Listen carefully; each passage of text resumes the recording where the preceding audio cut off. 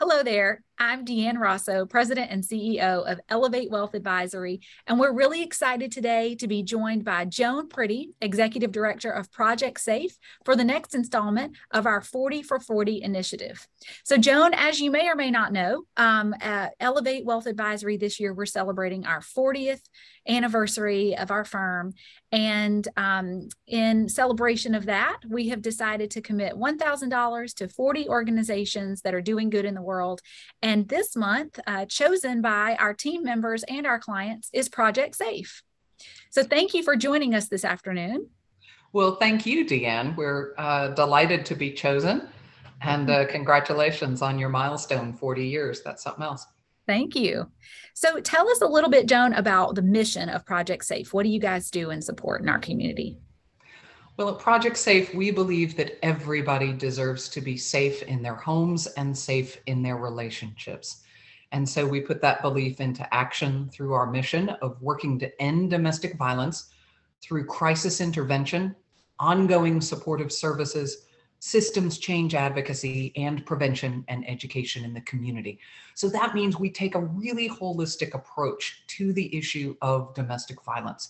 We help people to stay alive and get them out of the worst dangers of domestic violence.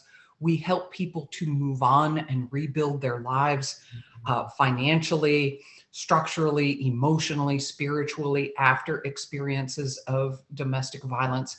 We help to educate the community, everything from school presentations starting in elementary school all the way to professional in-service training, all sorts of groups to help people better respond to domestic violence and know how to help in different situations.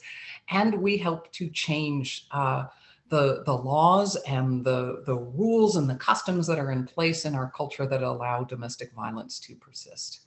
Wow. So such important work. And not only supporting those survivors in the situation, but supporting the public at large in educating us on how we can support and laws that we can advocate for, and how we can also be involved in making sure that people have safe homes and healthy lives. So precisely, 1 in 4 women in the United States and 1 in 9 men experience either physical or sexual abuse in an intimate relationship. So we all know someone who is experiencing that. We may not know that we know, right? They may not have told us, but we are all in a position as employers, as colleagues, as neighbors, as friends, as loved ones, to be helpful, to be supportive, to point someone in the right direction. Yeah, such staggering statistics there. Mm-hmm. So how can $1,000 support the mission of Project Safe? Well, it can support it in a lot of important ways because 92 cents of every dollar contributed to Project Safe goes directly to programs and services for survivors. So we really do put all funds to good use. But you know, when the world hurts, people hurt at home, and we are still seeing lots of stress, whether it's economic stress, whether it's political happenings at home and in the world, whether it's still the lingering effects of the pandemic. And those are still playing out with increased rates of violence and more severe violence than is typical for our communities right now. And so what we're using your gift and others like it right now is really for immediate safety purposes. We can help a lot of people stay safe in their homes after they have left an abusive partner with security cameras, with monitors, with alarms, with window bars, things like that, that can help them feel safe in their own homes, but also can help with gathering the evidence in terms of the cameras and DVRs, help them gather evidence if someone is, say, violating a protective order or violating a bond condition. And so that's really where we're emphasizing a lot of our client assistance right now.